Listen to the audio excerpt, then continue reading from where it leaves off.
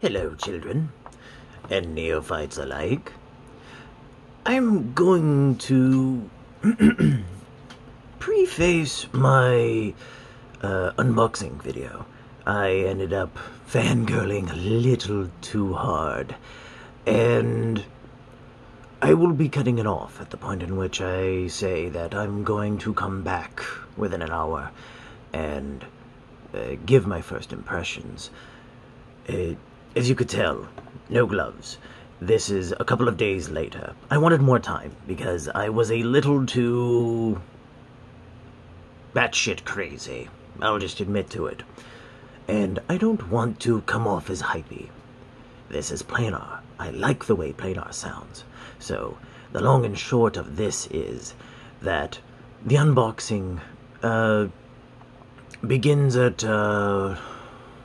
the original recording was somewhere in the range of 12 or so minutes.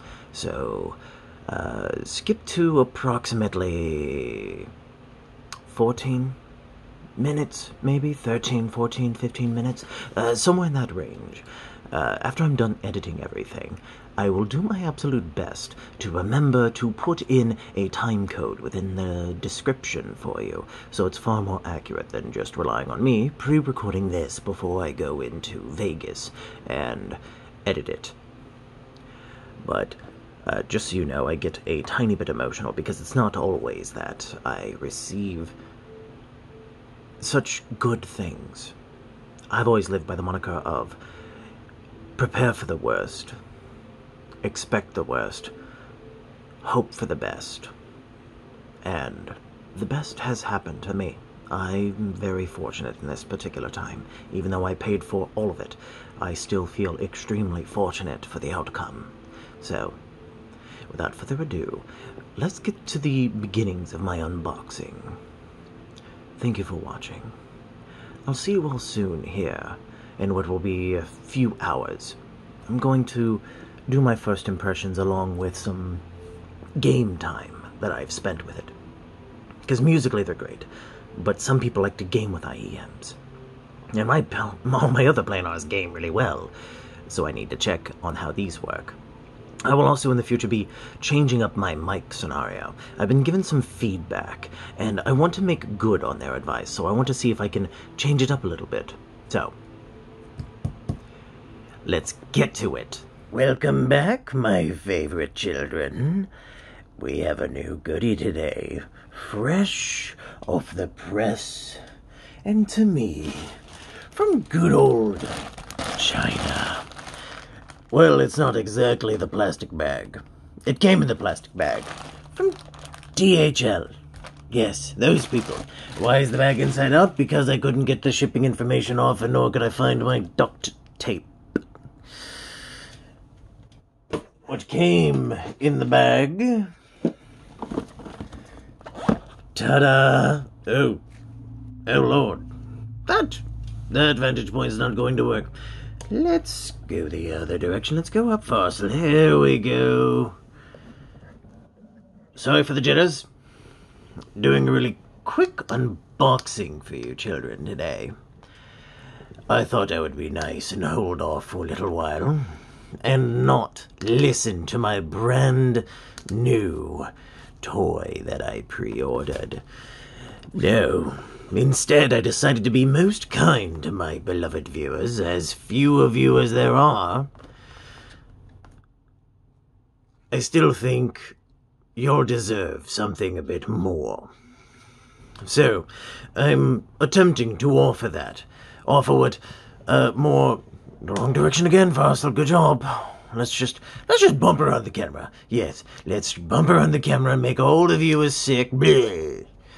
Oh, God. Okay. So, Doggo is in the room. You may hear her from time to time. I've turned my wonderful life-giving fans and AC unit off. I suffer for my art. Children. I'm a wizard. It's what we do. So, in this box is a toy. For me, it's a toy. Let's get it open, shall we? Wish you could have gotten that on camera, huh, old boy? Ah, yes, I do. Sharp knife, does whatever a sharp knife does. Does it cut? Yes, it does. Has it bitten me? Oh, God, yes. Now, before I open the box, I'm going to make sure that there's nothing particularly sensitive in there that might identify me, for those of you that don't personally know who I am. Because, yes, I'm one of those guys that hold my channel out to my friends. Because they're friends, and that's what friends are for. Well, I'll be damned. Old girl did it. And I actually I don't know if she's old or young, to be quite honest. One moment. I'm going to pause the video and cover up the, incriminating, I suppose, or self-identifying information. I'll be back momentarily, children. These are from the parent company, Linsoul. The daughter company, or at least in association with them, is now called HiFi. These are the brand new 10mm planar magnetic in-ear monitors, the P1. This is their first foray into planar magnetic headphones, or I guess in this case, in-ear monitors, or IEMs. I happen to frequent the Discord for Linsoul to stay up to date on the beginnings of this pre-order period. And there was a lovely person there. She knows who she is, and I'm going to refer to her by name because you can find her in the Discord. She is part of Linsoul proper, the actual company. Now, I have blinked my name out. Someone was a cheeky little dick waffle. Sorry, Lillian. In the Discord, because this poor woman was working left, right, center, non-bloody stop to help the customers out, helping to apply for those of us that qualified and were able to get it in time, the discount for the early bird, as well as ensuring that the early or super early bird pre-order people got their free cable. Someone said, I would really like you to sign something and put it in there so we can have proof of you, Lillian, for doing such a wonderful job for us customers. She said, sure, I'll go ahead and do that. And a couple of people jumped in and said, hey, I want something too, I want something too. I sent the lovely Lillian a DM, requesting if the offer was still on the table to have a little something signed. Nothing terribly important. By now, those of you that have droned me out, as I drone on my own, have read it already. I have medical adhesive taped and red sharpied. On top of the adhesive tape, obviously, I'm not going to destroy my goodie. Hi, that was my name there. Music is my is my higher power. I want we can pass the magic of music to you. Hope your life is full of color. Lillian from Linsoul. She was even so beautifully kind enough to add, big surprise. This is a $15 credit for your next order. Contact us to get details of it. Lillian, I am going to send you a link to this video. I will be ordering something additional as soon as I get the capital for it. Unfortunately, life happened, so I won't have the capital for a couple of pay periods. But you can be sure that I will most certainly make use of Linsoul. Ah, the other side of the postcard is quite lovely. Very simple, very simple. In the day of grief, be mild. Merry days will come. Believe. And I am a believer of that. I live by the creed, prepare for the worst, hope for the best, and may the powers that be sort out the rest. Karma's a fickle thing in my life, I'll be absolutely honest. And before I go off into the doldrums of my own terrible existence, I'm sure you would all love to see the inside of this, for those of you that haven't already, or are just waiting for my input because y'all are wonderful friends. Both ones that I have made and ones I have yet to make. Lillian from Linsoul, I feel I must address you first. You're one of the most wonderful customer service representatives, not because you gave me a discount. Far from it. I wasn't asking for a discount. I was asking for just a little signed post-it note or something so that I could keep it and remember what it's like to receive attention, love, and affection. And from someone people want to just throw hell on. These came from Hong Kong, if I'm not mistaken. One moment. You know what? I'll check the bag to be 100% certain.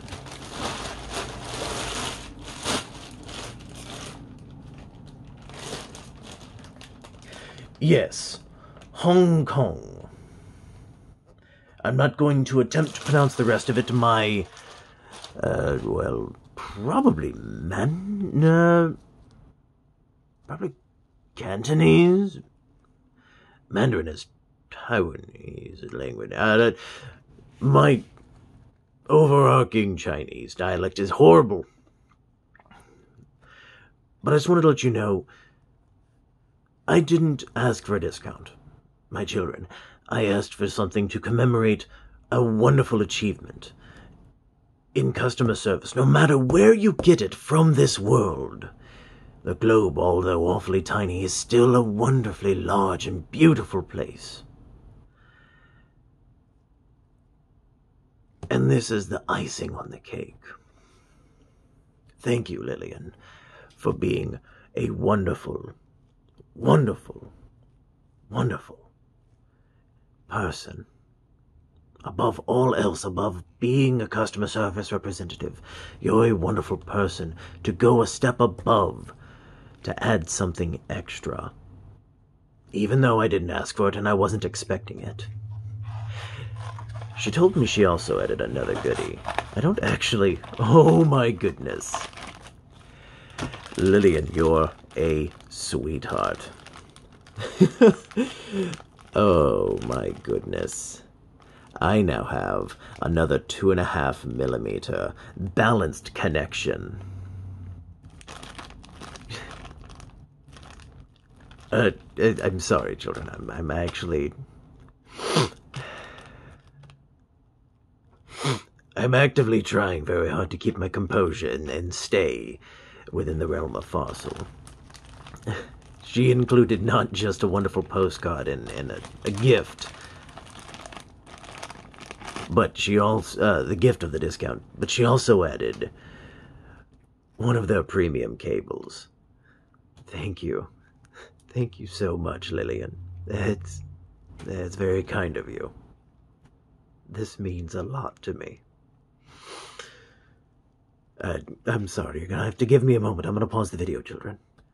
And we're back. I'm terribly sorry, it's 11 minutes in. That actually did choke me up a little bit. I needed to get some nicotine and some water to calm down. I wanted something to commemorate wonderful customer service, and she went above and beyond, giving me something additional. Thank you so much for this gift. It really does mean the world to me. Children, we're about 12 minutes in. I think it's time I cut to the chase. And let's open this bad boy. Together, all of us. Sorry for the warbly hands, the nicotine's kind of kicking in. I do apologize. On the ground. Go, go, go, go away. The box slides out of the sleeve. 10 HiFi. This is my very first time. Oh, look at that presentation. That is simple and gorgeous. Keep in mind, children, I actually own and bought of my own money from Amazon. Well, the cable, yes. Yes. This is a Yin Yu cable. One of the people there that Linsoul partner with, along with Kin Boofy, for in-ear monitor cables terminated in MMCX at 2.5mm. Balanced. Wonderful, wonderful cables. The T2 are absolutely astonishing. These are not the stock tips. These are the newbies that I had linked in my monoprice 9927 in-ear monitor review. But enough about those. Let's get into the P1s. Now, some people may be wondering why I wear gloves. It makes focusing on things like this a little bit easier. Gives me a better backdrop, so to speak. Full metal body. Some of their, really nice foams. And I've talked to Lillian about getting a pack of these to be sold a la carte, or maybe in a big mega bundle. And hopefully we can come to an agreement somehow so that people can get really good foam in-ear tips. I will be, in my review, testing out a potential mod to increase the low frequencies by taping that with some medical tape or what have you to seal it off and give it a better bass response or sub-bass response, as I believe the frequency response graphs have shown me. Looking through the viewfinder makes that quite hard. But full metal construction. Beautiful. Absolutely stunning. They look like little golf clubs. Drivers for my drivers. Oh god, I'm going to hell for that pun. Let's see if we can focus. There we go. Alright. Sorry, maximum file size exceeded. 10 HiFi. www.10hifi.com. You can also go to Linsoul or Google them. This is the P1's carrying case. Ta-da! Oh, a gorgeous, gorgeous copper wire. Look at that.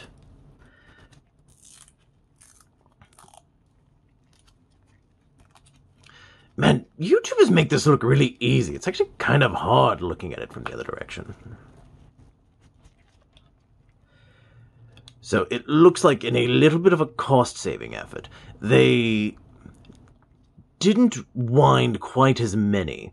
And to be fair, for the cost of these, even without the discount, which was only $20, that's $20, paid for the express shipping and a little bit extra for the early bird discount.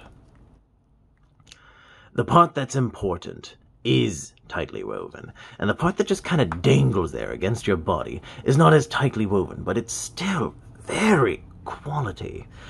It may not look like it, but this still feels rather substantial. Beautiful 3.5mm single-ended termination here for the input, and for the output to the in-ear monitors, you have metal jacketing, an MMCX connector, clear for the left, red indicator for the right, a memory shrink sleeve, so that these can curl over the back of the ear, in between the cartilage ridge and the cranium. Beautiful cable. The hybrid cable of silver-plated copper and copper also has that memory shrink sleeve on it. Similar metal jacketing. I believe they may have used a stainless or a polished aluminum over here, and a matte or brushed finished aluminum. I believe they're both probably aluminum, if I'm not mistaken. I could be very wrong. Here we go. A full assortment of tips. Oh, look at that! Oh, I'll be damned! Are those... Those might very well be a smaller diameter. So they actually gave us... the T102s did not come with additional foamies, so once you used them, because they are kind of a consumable, so to speak. Oh, blimey. Beautiful. they gave us additional ones. These are equivalent to a large size. Same as the ones that come, the blue ones that come with the 10 T2s, the T2 Pros, and the white-colored ones with the T3. These are equivalent to a large on the newbie, albeit maybe 1 to 2 millimeters shorter. These are more equivalent to probably a medium, maybe a small, maybe. I'm going off of memory here, children. Let's move the box to the side and be smart. Always close your knives safely when you're done with them, children. They're quite dangerous.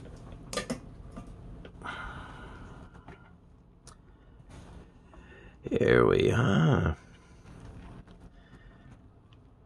I'll probably use both foam tips to figure out which one gets a better seal.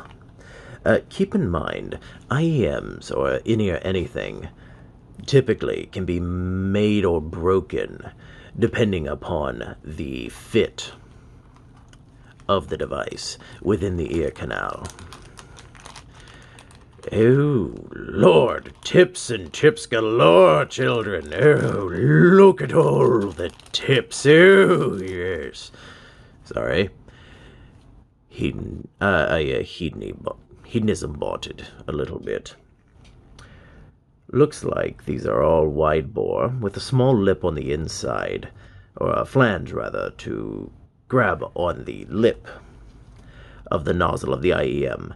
I'm noting now that they must have used a different, probably a gel memory foam mixture to make it a lot slower responding, which would probably make it much softer and put less pressure on the inner part of your ear canal, making it more comfortable and more form-fitting to your particular physiology, thus increasing the chance for a much, much superior fit.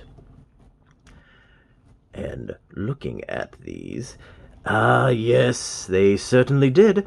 They included a wide-bore outlet and a slightly smaller bore outlet. I do not know the measurements particularly at the moment, nor do I feel as if quantifying them with my calipers is absolutely necessary. The odds of me using these are relatively low, but I will indeed endeavor to try them.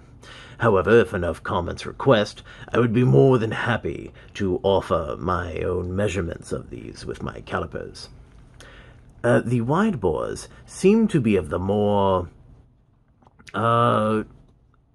flared out variety on the little flange that suspends the nozzle of the IEM within the ear canal, whereas the thinner bore, and I'm sure there's a technical term for it, has more of a mushroom, no, not mushroom, a more of a recessed flange design, a more of a curvature to it, probably for different comfort levels or different isolation levels of the IEM itself. Lovely. Let's put these back in the bag. I'll be doing my initial first impressions with the foams, just because I know those are going to make me happy, or at least the happiest. But it's nice to see they included a full set of small, medium, large in both a wide bore and a slightly thinner bore with a different contouring to the flange. Very thoughtful people. This should MSRP at a maximum of $200. I doubt it will ever see that price. I believe the decided upon MSRP should be about $170 US dollars. That... Yes, that is magnetic, children. No little springy bit in here, no. That is magnetic. Wonderful. You have the tin HiFi brand name and logo embossed onto the leather. Beautiful construction. I'm going to get a better look at this behind the camera. Excuse me. Oh, it smells like Oh my god, Zeus was right. Smells like a pot shop on the inside. Some good old... greener smelling than Mexican skankweed, but... oh, not as dank as the good stuff. Oh, not that I would... who am I kidding? Of course I would know, back in my youthful days. Oh, beautiful leather selection. I don't know if it's bovine or something different. Maybe cervine? I don't know where the leather comes from. More than likely bovine, as that is relatively inexpensive to get in mass quantities and different finishes. Beautiful case. I agree with Zeus, and this is reinforced. I'm not sure with what exactly, either metal or heavy cardstock, or some type of wood. There's a little bit of give, but not a whole lot. Rather substantial sounding. That's just along the edges. The top and the bottom are soft, with a little, yes, a little bit of reinforcement of some kind on the inside. Let's see, what else is in the box? Nothing behind foam number 1. Nothing behind... oh, nope, that's a lie. There's a piece of paper behind foam number 2. That is in moon speak. I do not speak that. Excuse me. Probably simplified Chinese. Oh, would you look at that? Safety reminders, earphone guides. Let's see. Product features. Earphone burn-in process. Let me read this. One moment. It's not actually difficult, but it takes time. First, you need to subject the earphones to long-duration audio playback. Second, the source must have a wide frequency range. The dynamic effects of clear, low, and high-pitch components of music has better burn-in, or working in, if you prefer that terminology. Or break-in might be a more commonly used term in other facets of life. Burn-in effects.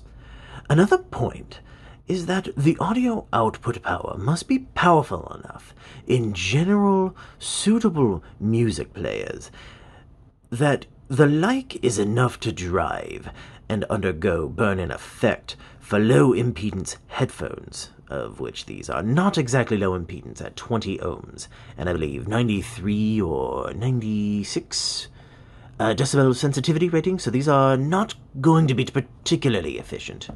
Right, continuing on. Let's see. For low impedance earphones, overall, subjecting the earphones to actual music use will allow the moving parts inside to adapt to its optimum performance. Think of it as stretching your muscle, but instead of your muscle, it's the diaphragm or the other articulating parts of the driver. Terribly sorry for the dog.